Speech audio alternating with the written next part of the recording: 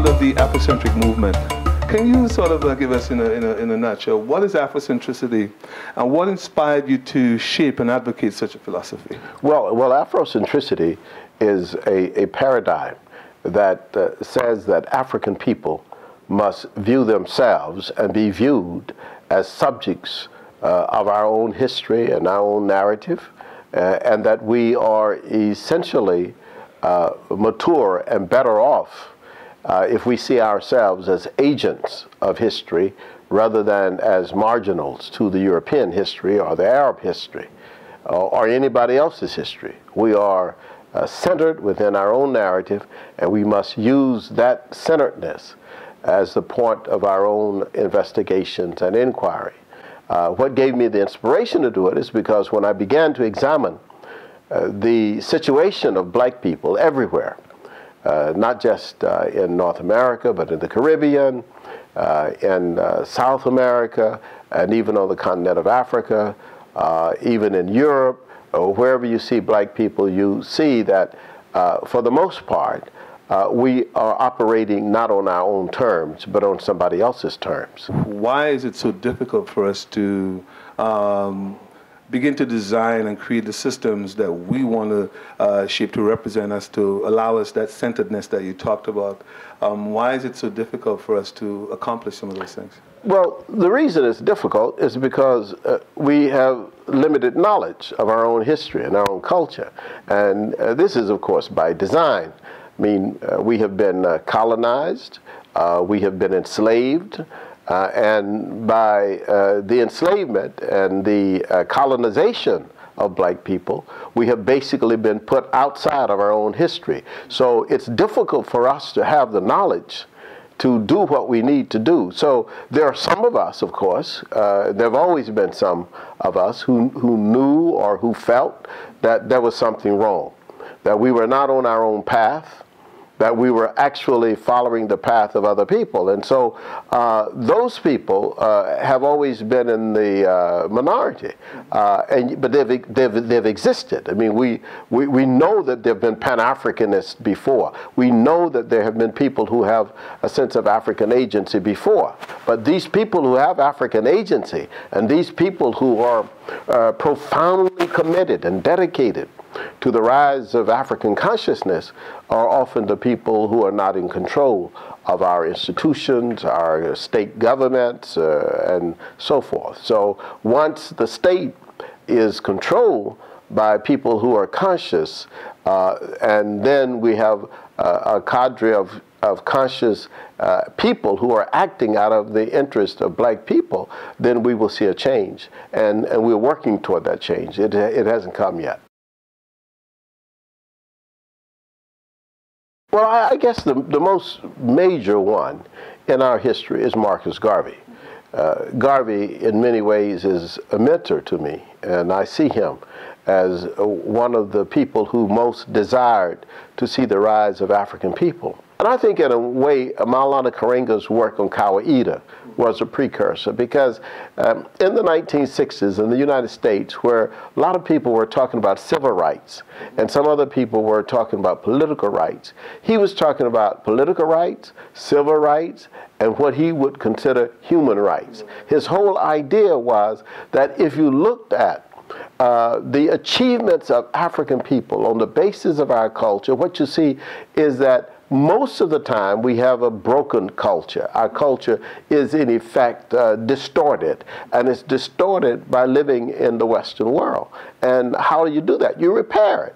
You have to repair it. This is why Kwanzaa was part of a restoration. It was part of if mature people have holidays, then why don't we have a holiday to celebrate ourselves? You see, so that is the key to Kwanzaa. But it's not just Kwanzaa that he created. I always tell people that you see people whose name Nia or Imani, all these names came out of Karenga's movement. This was his gift to us.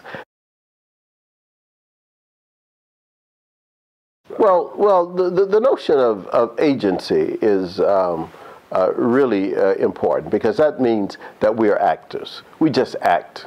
I mean, to have a sense of agency means that you self-consciously do things in your own interest. That's agency, that you don't sit back and wait for other people to do things as if we are somehow beggars.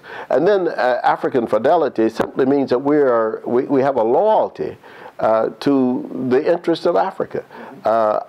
You cannot get me to do anything that is disloyal to Africa. And in that sense, the big question that I got from Hakeem Madhubuti many years ago that black people need to ask is, I'm going to make this decision, but if I make this decision, is it in the best interest of African people? And that's one of the keys. And then the notion of centeredness means that we can't put ourselves in the margins ever.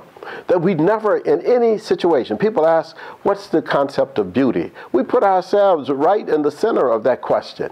Beauty is what we know when we look at ourselves, when we look at our people. That's the beginning of things. And then we began to talk about beauty elsewhere. But that is fundamental. You have to be centered in your own narrative. If you're not centered in your own narrative, you will never, never be mature. So that is what we say. And we will never have a renaissance. We will always be considered beggars for the ideas of other people. And then in terms of psychological, I think it was psychological location. That's right. Yeah, that psychological integrity that comes from our location. That is, if we're located in the center of our own narrative, then the psychological integrity is that my mind is straight. I'm not disoriented. I'm not dislocated. I have no sense of misorientation. I'm actually on the path that I should be on. So this notion of psychological integrity means that I am in sync with my reality, with my history, with my culture, and so forth. Well, we have to reward them. You see, people respond to rewards. So when people do good, you reward them. When they look good, we reward them. When we see sisters, for example, wearing their hair in a certain beautiful style, we reward that, you see. When we give contests for our children, we give contests for our children and we ask them to do things that are in the interest of African identity and culture, and we reward them. We give our children African names. We reflect ourselves. We show and demonstrate that we love ourselves, and that loving ourselves is a part of loving humanity. We are the first humanity we know. We know ourselves first. And then you can't skip over yourself and say you love everybody else before you love yourself. So when we do that, we nurture this idea of Afrocentricity and an African sense of self. We will see inexpressible joy. Number one, you would look at us and you say, wow, they're joyous people. That would be the first thing. Secondly, you will see incredible confidence, not just in the adults, but in the children themselves, because they know from whence they have come. There's no confusion in their mind. They are very clear. And thirdly, what you will see is an assertion on the part of African people that will allow us to compete with anyone in education, in economics, in science. You would see an incredible desire for technology. This would be because we are centered in our own selves, and we're able to respect other people because we respect ourselves. If we don't respect ourselves, we can't respect other people. And so this is key to us. My name is Juliana Richardson, and I'm the founder and president of the History Makers, and you're watching ALI Television.